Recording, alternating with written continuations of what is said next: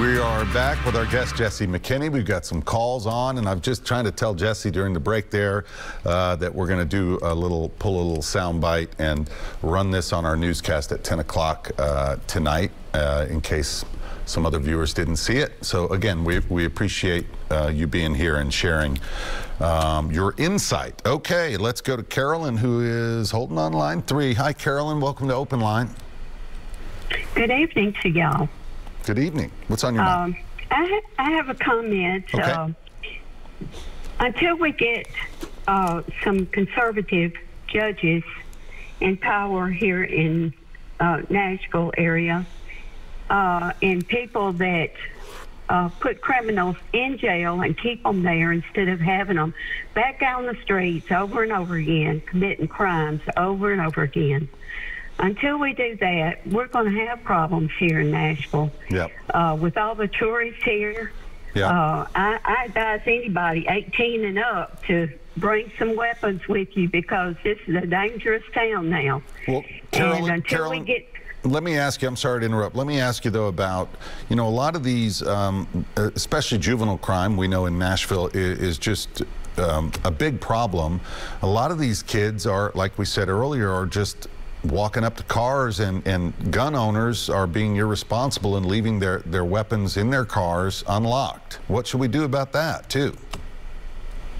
Well, I think it's idiotic to leave your weapons in your car, but these young people are not, they're not having to spend very much time in jail. They're not afraid to commit the crimes.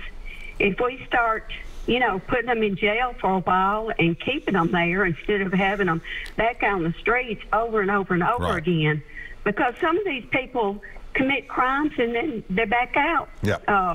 Well, we need some conservative judges, and I'm looking for some, but it seems like all of our judges in the area are Democrats, and they're easy on criminals. Carolyn, thank you for the call. We appreciate it. Little crime and punishment comment there, but we've done a whole series called Broken about our broken juvenile justice system, and we know there are problems, and these are, to me, not Democrat or Republican issues, but again, people have very strong opinions about what we should do. And yes, we have an issue with our courts, with sentencing and punishment and recidivism, and kind of a revolving door there with these juveniles and others who are committing crimes. And on the other hand, are we going to hold people responsible for irresponsible gun ownership? It's a big issue. It's not only Metro, it's all across the state. But let's go back to the phones. Thank you, Carolyn. We really appreciate it. We'll go to line 2. William's holding. Hi, William. Yes, sir. Go ahead.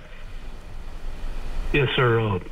I'm a law-abiding citizen, NRA member, and have a lifetime gun carry permit. You a hunter? That I was issued by. I'm a hunter. Okay. I am an avid hunter. I've been hunting since I was 10 years old. All right. I've carried a gun since I've been 10 years old, deer hunting and everything my whole life. And let me just interrupt, William. I'll bet you when you were 10 years old, either your dad or a family member, uncle, brother, whoever, they taught you the right and wrong about that gun. Exactly, and sir. I bet they were serious about it, too. Very serious. I learned to never point my gun in any direction, either up in the air or down to the ground. Right, right. And like I said, I'm a lifetime gun carry permit holder by the law. I ain't got this new little law. Yeah. And I'm very respected. I've worked for a company for 40 years. I'm retired. I'm 64 years old. Yeah. I've got a family member that's trying to get my gun rights took away from me by order of protection. And this is silly. Okay. What's the reasoning? Oh, he claims I threatened his life. I was deer hunting and I was in a tree and I had a muzzle loader and I come down and me and him had words, but I never pointed my gun at him or nothing. And now he's trying to get me for order protection, and they can keep my guns locked up for a year. Now, how am I going to protect my family when some thief comes knocking at my door and kicks my door in? Well, I don't know much about that process, but you know, yeah, I'm not sure how what kind of you know, evidence or whatever they would need to actually go that far to take, if you say you've been a responsible gun owner most of your life. Have you contacted? Have you contacted an attorney? All they had to do was go out. Huh? Have you contacted an attorney? Oh yes. Okay. I've got an attorney, and I'm going to court with him for shortly. Okay. Like I said, all they got to do is go out here to the jailhouse and tell their lies, and then they go in there and get you in court and ruin your name and your reputation and everything, and cause all these problems. Yeah. Well, and see, that's silly. I'm sorry for your situation, William, but before we wrap this up, can I ask you a more broad, general question about guns here in Tennessee and gun owners and how they should be, if they should be held responsible for not paying attention? Oh yeah, I've got a gun safe. I got a 60 gun. I got a Liberty gun safe that holds 60 guns. I'm a collector. I'm an avid rabbit hunter, squirrel hunter, quail hunter, turkey hunter. I mean, my kids, they were taught to not even touch a gun. Yeah. Well, William, thank you. We're on a little bit of a time crunch. Thank you, and keep us posted on your situation there. All right, real quick, once again, HB 1735. I know you jotted down, Jesse, when I was mentioning the Senate committee. How many volunteers are you watching from home? Are volunteers actually going up to the Hill? Obviously, it depends on, because again, you're volunteers and you're doing other things, working, family, all of that. Yes. How does that work? Yes, you know, we actually have some great dedicated volunteers that live in the Nashville area, and they often will show up to committee hearings wearing their red Moms Demand Action shirts. We also are known to offer testimony in support or against bills as well. So yeah, you usually can see some of us in the committee hearing room.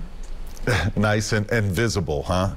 If someone wants to get in touch with your group, or if they're interested, they have an issue, how would they go about doing that? Yeah, you know, you can get connected with Moms Demand Action by texting the word JOIN, J-O-I-N, to 64433. We also have a website, momsdemandaction.org. Or if you're on Facebook, we do have a Facebook page for our Tennessee chapter, Moms Demand Action Tennessee. How many people in the Tennessee chapter? Do you know? Oh, wow. Roughly? That's a number I don't know, but we've got volunteers all across the state. Right. All right. We will keep it. Before we wrap this up, we got about 2 minutes left before this break. Any other legislation or at least proposals that may come up next session that you're keeping an eye on? Yeah, one thing that we're keeping an eye on is funding for community violence interruption programs or intervention programs.